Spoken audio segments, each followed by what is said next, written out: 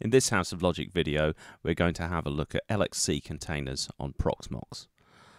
First of all, what you need to do is you need to go and find your local storage or wherever you have your container template volumes set up. And what you want to do when you're on there is you want to go and explore the templates option. Now, I'm saying it's best to start here because Proxmox actually comes with a number of templates already set up and configured. You can, if you wish to, if I just cancel out that, also choose to download from a specific URL for an LXC container or to actually upload the tar.zst file. Now, in this video, we're going to do the basic options of exploring the actual templates. So under here, what you have is a number of standard operating systems that you can pull down, and you also have some turnkey Linux images, which actually already feature some packaged up applications. So what we'll do, we're actually going to do two of these. We're going to go with Ubuntu 22.04, and we're going to pull down a turnkey Linux Apache and Tomcat installation, if I can find it somewhere in here. I can't remember if it's under Apache Tomcat or Tomcat Apache, so let's have a look by searching. Okay, it is under Tomcat Apache. So I'm going to click on download, and then what that's going to do is it's going to pull down the actual container images, or image I should say, for this particular option for Linux. And that's going to take a few seconds. And while that's going on, well, actually, there we go. We can just wait this one out. And then we're going to do the same. There we go. Task OK with the Ubuntu. Oh, we've actually already downloaded it. I've forgotten I'd already done that. Okay, so it's exactly the same process. So you can choose the Ubuntu image under templates, and off you go. So just picking it in here and then clicking the download button. So you want to go to your node, and you want to right-click and choose Create CT for Container.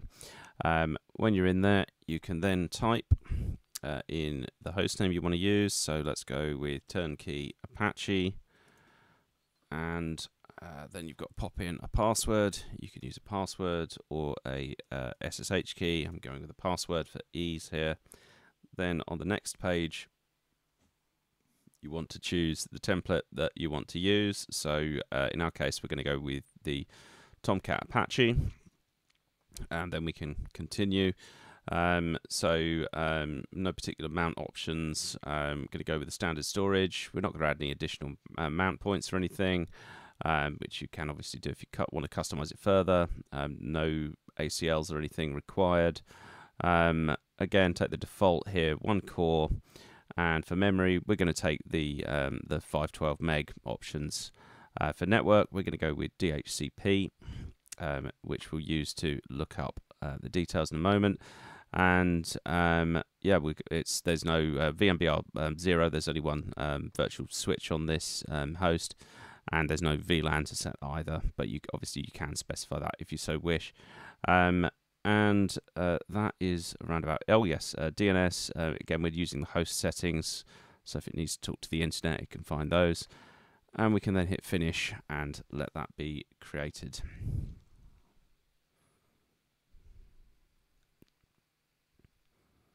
So this doesn't take that long, it should be done in just a few seconds.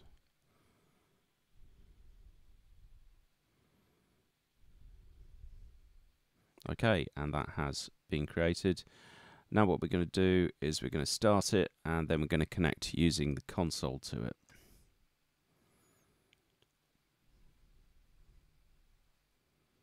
So that's starting up now, and we are going to go to console.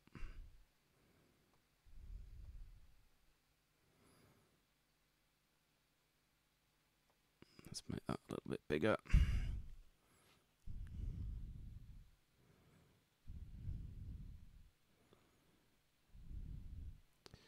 So because this is turnkey, as I mentioned earlier, this has got some built-in applications. So the Tomcat Apache server offers support for various Java web apps and possibly other things as well. So once we're here, we can then log in using the root user and the password we specified during setup.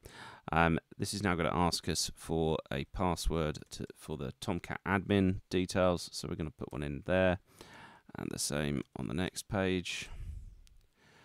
We don't have an API key because we're just demoing this, so we can skip it. And the same is true of the system notifications. It's the kind of thing that you do really want to set up if you're using this in anger, but we don't need that for the purposes of this video. So we're going to skip that other security updates option, which is not something you would normally do. Now you can see here we've got the IP address of 192.168.5.161. In the advanced menu, I recommend that you do go through this option and you choose advanced, and then you choose the quit option. Now I believe if you don't do this, it can actually decide that it's not going to entirely cooperate with you on adding content to the web server. I'm not entirely certain why, but I have tested this a couple of times and it hasn't exactly behaved how I'd have expected. So if we go to the var/www directory, we have an index.html, which if we go and we're not going to have a look at it yet, we're going to go and edit it. So we're going to do nano the index.html, and we're going to change this so it's overriding the location, and it's taking us to the CP control panel location. We don't want this script here at all, so we're going to get rid of it. And we change that tag to be title, and we'll call it LXC demo, and close the title tag, and then put a body tag underneath the header. So make that one body, and whoops, Mrs. Miggins. There go your artichokes, or whatever you like, really. And we will close the body tag there, like so. Control O to save in Nano. Control X. So if we saw the IP address. I think it was 161. Let's just check it. 192.168.5.161. So if we go to a new tab, 192.168.5.161. Hopefully, yeah, there we go. So that has worked, and we have an Apache web server up and running in what, under 5 minutes or so. Maybe slightly longer, but you can see it has got the title of LXC demo. It's got the content I typed in a few minutes ago. So that's a very straightforward use for how you would stand up a web server using the turnkey appliances. And there's lots of different options within there as to which images will do different things for you. If you want more of a straight up actual operating system style container, which you might use as the basis for your own containers, then what you could do is go in, and if you want to say, let's do an Ubuntu one, bang in a password as well on here,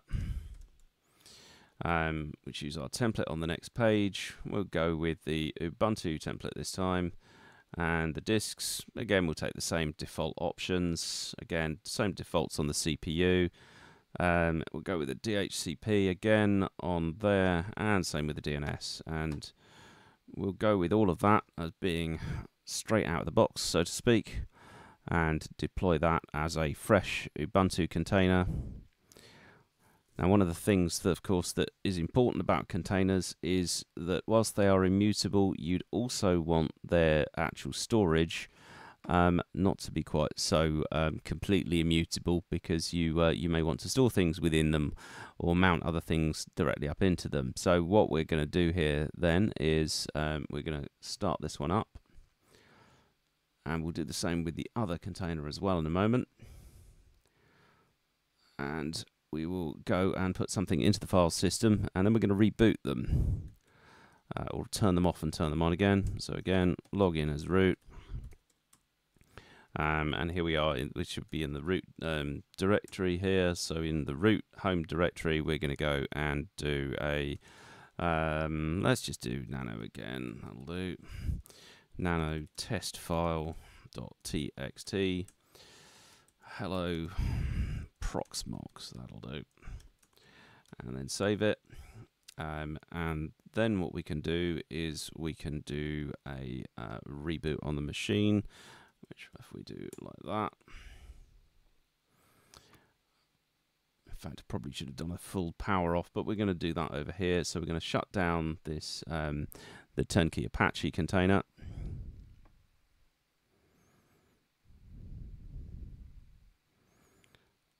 So the console onto here, I would hope, has...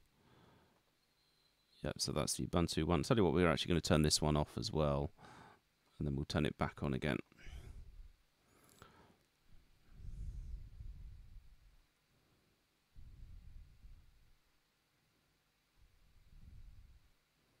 Okay, so both are off.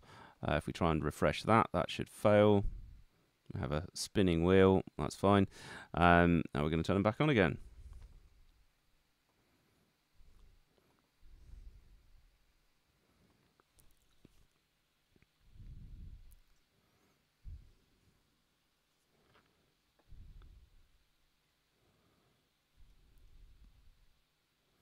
Okay, so refresh that. There we are. That's up and running as expected. And let's go back into our Ubuntu container here, and we'll go in and log in yet again. And if we do an ls, there's our test file, and we can read the test file using the ls command. And it says hello Proxmox, and that's it. It's running. It's a container, and it has some storage which we've been able to write to, and which we can then which we then have confidence will work in the event of a reboot being required. So that's about it for this demo. I think there's going to be a part 2 where we're going to look at some LXC containers and how to create additional template images of these, and what else you can well, primarily how you would use these to sort of scale out and stamp and repeat your actual containers should you wish to do so. Well, that's about it for now. So thanks very much for watching. Please like and subscribe if you like doing that kind of thing. Otherwise, we will catch you next time. Thanks very much. Bye now.